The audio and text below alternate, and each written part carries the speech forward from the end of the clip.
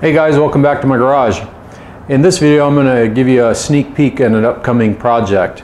What we have here is a Clausing Kondia CNC mill. It's a knee mill.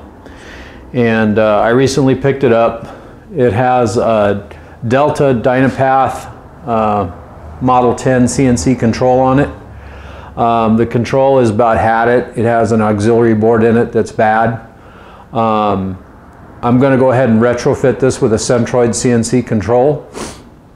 I haven't quite decided which one I want to go with yet, but I wanted to give you a quick overview of the machine. Again, it's an example of a typical knee mill that's dedicated CNC that you could probably find out there. There are hundreds of them, if not thousands of them out there. I am in the Phoenix area, and I've so far come across a couple of these mills that were ripe for retrofitting. So it's not impossible to find a machine.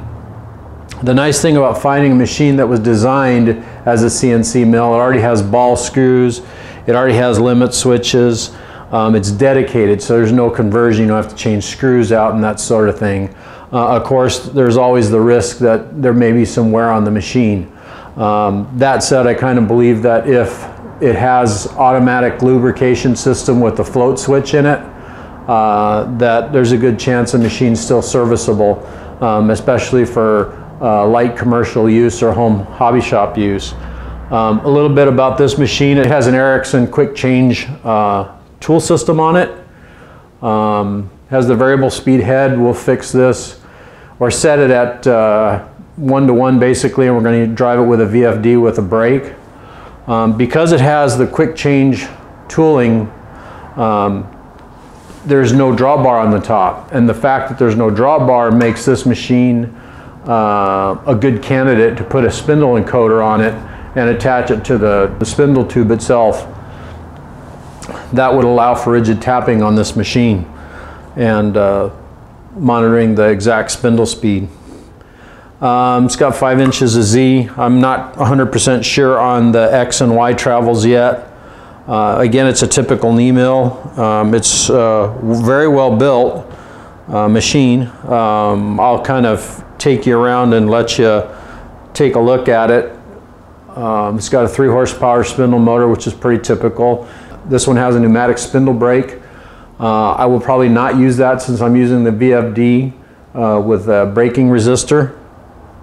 It has SEM DC brush servos, which really make this a good candidate for an all-in-one DC motion control retrofit from Centroid. The encoders would need to be changed out to a higher count line driver differential encoder. Let's see what else. I've got the Delta 10 parts on eBay to see if I can offset the cost of the machine. Anyway, I'm trying to think if there's anything else about the machine that is interesting to note. Yeah, there are no hand wheels on this machine. The last Supermax I did had small hand wheels. My Ganesh CNC mill had hand wheels on it. This does not have any hand wheels, and the servo motors on X and Y are enclosed. They're inside or very well shielded. Okay, here's a little closer look at the machine. As you can see, the Y-axis motor is pretty well enclosed. The X-axis motor is underneath this cover. You can see the cable here. There's the cover for the X-axis, and again the Y-axis is pretty well enclosed. It's a pretty well built machine.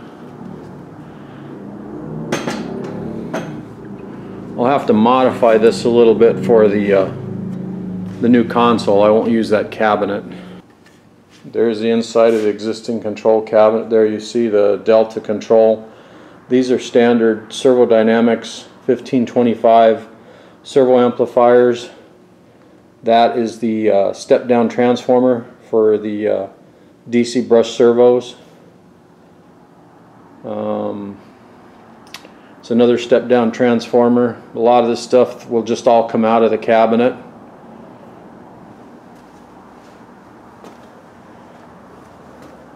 There's a little solenoid for the spindle brake.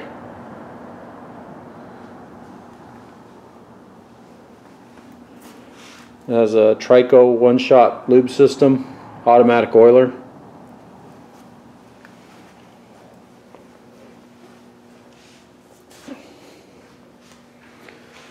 And that's about it.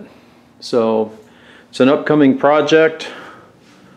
I definitely want to try and fit a spindle encoder to the top because of the quick change tool holder system on the spindle. Allows me to put a spindle encoder up top.